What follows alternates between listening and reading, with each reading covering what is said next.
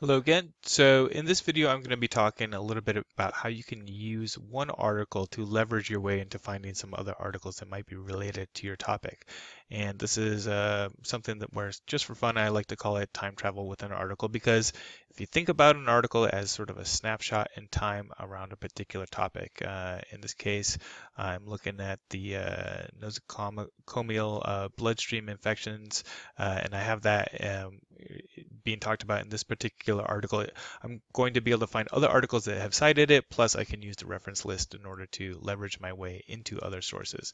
Now, the tool that I'm going to be using in this process is Google Scholar. So it's scholar.google.com, or you can Google your way to Google Scholar as well. And so the reason why I'm going to be using Google Scholar is because it's really good at doing that cited article activity and finding other sources that are being cited by different ones.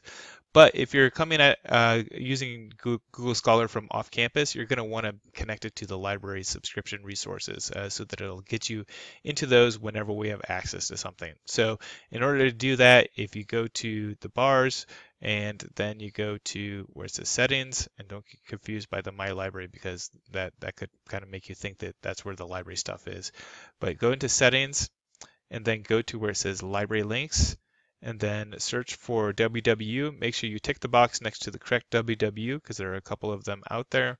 Click save, and now in your browser, whenever you go to Google Scholar, it's going to try and connect you to our subscription resources along the way.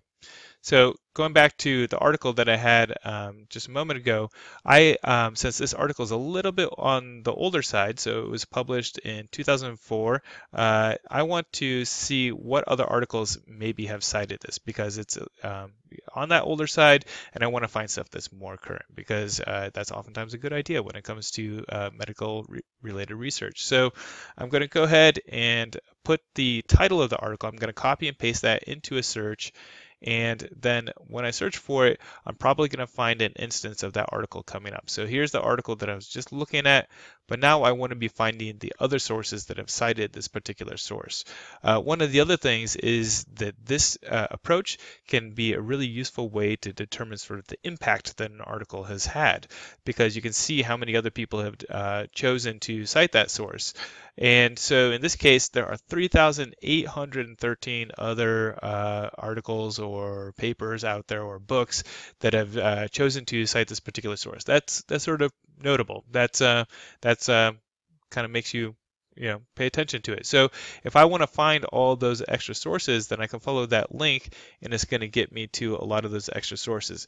In this case, it does mean that it's a pretty big range of sources to be looking at, and so that can be one challenge to kind of to work with. So I can search within the citing articles if I wanted to, so I could get a little bit more specific, because Google Scholar does not provide me with a lot of tools in order to do my focusing. I don't have anything in terms of subject terms to build in the relevancy like I normally would with an academic research project. I could limit by a particular date range, so the things that are a little bit more common since 2014, then that may be a useful way to do it. So you do have a couple of different options, but again, not as much as you might have in some of the other databases, but then you can get those good leads to find the sources too. And so if I have access, it's going to indicate that a couple different ways, but if it's coming through the Western Library subscriptions, then I'm going to see that find it at www showing up on the right hand side. But this is also a way in which you can find some free versions of PDFs that are also available on the sort of open web. Now, I can take a very similar approach here by mining the reference list if I want to go backwards in time and find articles that that have been cited in here. So let's say I wanted to just go ahead and go with this this older article here. I can copy and paste it over. Oftentimes what you're going to find is you're going to get some strange line breaks that come in with some of the PDFs. So you want to fix some of that and get that figured out, especially if it's a scanned PDF like I was just using. But Google Scholar can be pretty helpful at getting focused. I oftentimes like to use author names as a way to get more focused too, because those are oftentimes very specific. And so then once I find the source that I'm looking for, or sometimes this gives you some other interesting leads as well, then that's where I have my access links over on the right hand side that will actually get me to the article that I want itself.